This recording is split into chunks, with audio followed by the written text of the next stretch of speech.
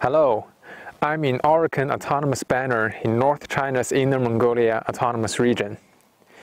Over 2,500 Oroqen ethnic minorities lived here, according to 2016 census. For generations, the Oroqen people have been good hunters. With a horse and a gun, they hunted deers and bears and many other games on the Greater Hing'an Mountains. In 1996, the Oroqen people stopped hunting to protect the environment and the wildlife. But what happened to their culture? Can it survive the changing times? So these cone-shaped houses definitely look interesting. I wonder what they are. Let's get close to have a look.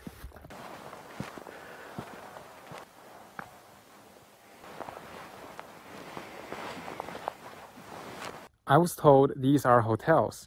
There are 48 of them. Their inspiration came from the Oroqen people's traditional house, the Xianrenzhu. The best place to learn more about it is the museum. I'll see you there. I'm at the Museum of the Oroqen Autonomous Banner. It was built in 1991.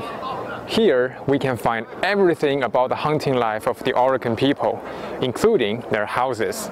Let's get inside.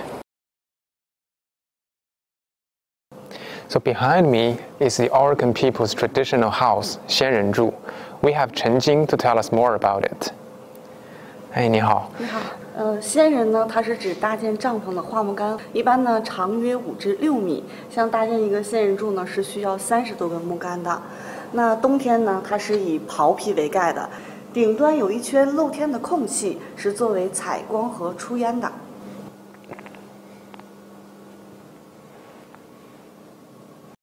It is interesting to see their houses are still used today with a modern touch.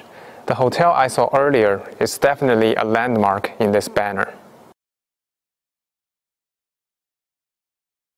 The Oroqen people has no written language. It is learned orally.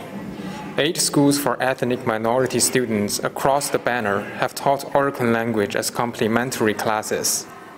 So there is one such class going on right here. Let's take a look.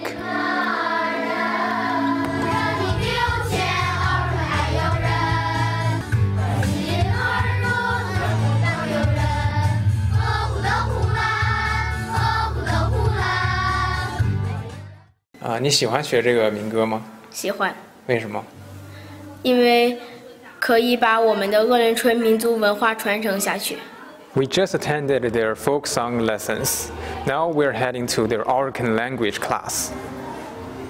7月拿单边，8月讲昆边，9月也音边，9月也音边。为了那个抢救这个民族语言吧，这个民族语言呢，就是说老一辈人那个都会说，现在是青年人，还有这学生根本都不会说。